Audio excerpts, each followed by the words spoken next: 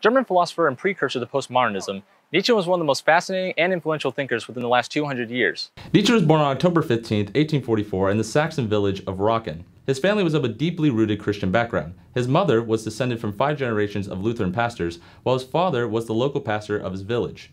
Growing up in an authentic Lutheran household, Nietzsche was introduced to the ideas of Christianity at an early age.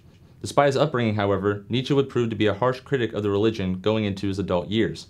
At the age of 5, Nietzsche would suffer a major blow with the death of his father, leaving him in the care of his mother, grandmother, several aunts, and his older sister Elizabeth.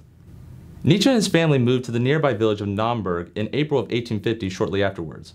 Attending local schools for several years, Nietzsche would receive a letter from one of the best boarding schools in all of Germany, Forte, offering him a scholarship. It's here at Forte that Nietzsche's study of science would begin to undermine his faith. By the end of this period of schooling, Nietzsche would no longer accept Christianity. In 1864, drawn by the university's notable philologists, Nietzsche would enroll at the University of Bonn. He would pursue classical studies along with classical philology. Due to the university's expensive nature, Nietzsche would transfer to the University of Leipzig. His student years here have been described as the best in his entire life. Nietzsche's early publications in the field of philology would land him a position at the University of Basel in Switzerland in 1869, teaching classical philology, despite the fact that Nietzsche had yet to earn his degree. While at Basel, Nietzsche published his first book, The Birth of Tragedy, in 1872. Although finding success at the university, Nietzsche's teaching duties were constantly interrupted by prolonged bouts of sickness. Nietzsche also served during this time in the Franco-Prussian War, but it only served to further aggravate his sickness. By April of 1879, Nietzsche's health had deteriorated to a devastating point. He faced repeated attacks of vomiting and headaches. In light of his condition, he was forced to resign from his professorship. The university granted him a small pension for the contributions he had made over the years. Wishing to leave Basel for a climate more suitable to his condition, Nietzsche would begin a 10-year journey of wandering. His travels taking him to the mountains of southern Europe, Nietzsche would become somewhat of a nomad. Although his disease became progressively worse, it is during this time that Nietzsche would produce the majority of his most famous and provocative works as a philosopher. On January 3, 1889, Nietzsche suffered a collapse in the streets of Italy. Regaining consciousness, he had lost all sanity. Taken to his mother's home to be cared for, Nietzsche would fall further into madness until his death on August 25, 1900. When Nietzsche first appeared on the philosophical scene, he sought to redefine philosophy. In his book Beyond Good and Evil, published in 1886, Nietzsche provided a scathing critique of philosophers. Philosophers bore their beliefs out of a false sense of truth-seeking. Instead, they were built on prejudices. A man's philosophy told you more about the person than it did objective reality. Nietzsche instead longed for free spirits, individuals who would be fully independent thinkers, free of dogmatism. The ultimate realization of this idea would be Nietzsche's concept of the Superman, or Overman. For Nietzsche, man was but a stepping stone to something higher. The Overman represents the next evolution of mankind, a person free from prejudices and faulty morality, who establishes his own values and purpose. In his book, Thus Spoke Zarathustra, published in 1883, Nietzsche puts it this way: "The most careful asks today, how is man to be maintained? Zarathustra asks, however, the first and only one, how is man to be surpassed?" The values of the world, according to Nietzsche, were insufficient. Nietzsche claimed traditional morality has been a prejudice, perhaps a prematureness, but in any case, something to be surmounted. He focused his criticism primarily around the European Christianity of his time. The Christian faith required the sacrifice of all freedom, all pride, all self-confidence of spirit. It is at the same time subjection, self-derision, and self-mutilation. It takes for granted that the subjection of the spirit is indescribably painful. For Nietzsche, Christianity was nothing short of irrational. The religion elevated the weak over the strong. What were completely natural and beneficial human traits and instincts were denied for the sake of morality. Man should instead embrace these fundamental desires, exalt these inherent qualities of life, not life's inherent suffering. Nietzsche put forth that humans are primarily driven by innate will to power. All organic functions could be traced back to this will to power. In fact, the entire universe operates on this concept.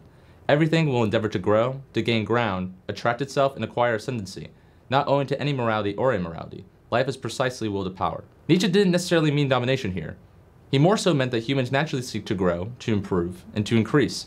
Life has a kind of exuberance to it. This shouldn't be denied, as Christianity attempted to do. In a world where Christianity was progressively seen as a less and less satisfactory way to explain the world, with the emergence of modern science, Nietzsche would make his most famous declaration: God is dead. Most notable for its inclusion in Nietzsche's Parable of the Madman in The Gay Science, published in 1882, the proverb provided a sobering warning. Nietzsche was never fond of Christianity, but it did serve a purpose. Having looked to it for hundreds of years for values and guidance, what would humanity look to now that they had killed him? The world was becoming increasingly nihilistic. It just didn't quite know it. Nietzsche's philosophy was very much an answer to this crisis. One final idea that Nietzsche posited was his concept of eternal recurrence, the idea that events will occur again and again in an infinite cycle. Nietzsche thought this was a joyful truth. If someone could embrace this eternal recurrence with happiness, it would be the quintessential expression of Nietzsche's life-affirming attitude. Spanish philosopher George Santayana was remorselessly critical of Nietzsche's ethics. He believed Nietzsche was an egotist. Ironically, similar to Nietzsche's own criticism of philosophers, Santayana thought Nietzsche's philosophy was majorly a result of his own personal tastes and biases rather than him attempting to form an objective account of reality. For all of his talk of transcending morality, Nietzsche wasn't actually against it, for he had his own concept of morality he wished to impose on the world. Instead, Santayana claims Nietzsche only sought to bring down Christianity specifically. Nietzsche based all his doctrine on his own preferences. For example, Nietzsche thinks power represents good, so he encouraged everyone to take this view. Democracy, on the other hand, was disliked by Nietzsche, so he condemns it in the strongest of terms. His concept of power didn't have any real meaning either in Santayana's mind. The word power is used in a variety of ways throughout his works, each with a different meaning. He talks highly of this concept of will to power, but it's void of any true application due to its ambiguity. What this power would be when attained and exercised is unclear. Nietzsche simply praises it because he likes it. This speaks to a more general problem with Nietzsche as a writer. His writing style is unconventional and at times can be hard to understand. Other ideas of Nietzsche's, such as eternal recurrence, still lack a consensus as to their actual meanings. Eternal recurrence is also Nietzsche's ego at play, according to Santayana. It's nothing more than a symbol of self-approval on the world's part. Even the Superman is a selfish reaction. Human life repelled Nietzsche, so he created a vision of man that would right the wrongs of his life. Essentially, Santayana saw Nietzsche's philosophy as nothing more than a cynical response to a reality he despised, a reality that had treated him poorly. Santayana can't help but see the parallels between Nietzsche's ideas and his tragic existence, and at times, the incoherence of his thoughts. Nietzsche's theories had a deep influence in continental Europe during the 20th century. In English-speaking countries, however, he was not so positively received. Nietzsche's ideas were largely embraced by the Nazis and Italian fascist parties during the 1930s. This was in part due to his sister Elizabeth's association with Adolf Hitler and Mussolini.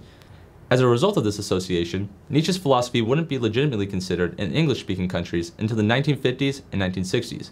Nietzsche was especially influential in French philosophical circles during the 60s through the 1980s due to his perspectivism and identification of power as the driving human motivator. Nietzsche had an incredible influence on several notable theorists and philosophers, including the likes of Sartre, Heidegger, Camus, and others. Even his explanation of values through the lens of animalistic instincts was crucial for the development of Sigmund Freud's psychoanalysis. In many ways, Nietzsche's philosophy was the bedrock for 20th century psychology and philosophy, embedding the progression of philosophical thought and key postmodern thinkers going into the postmodern era.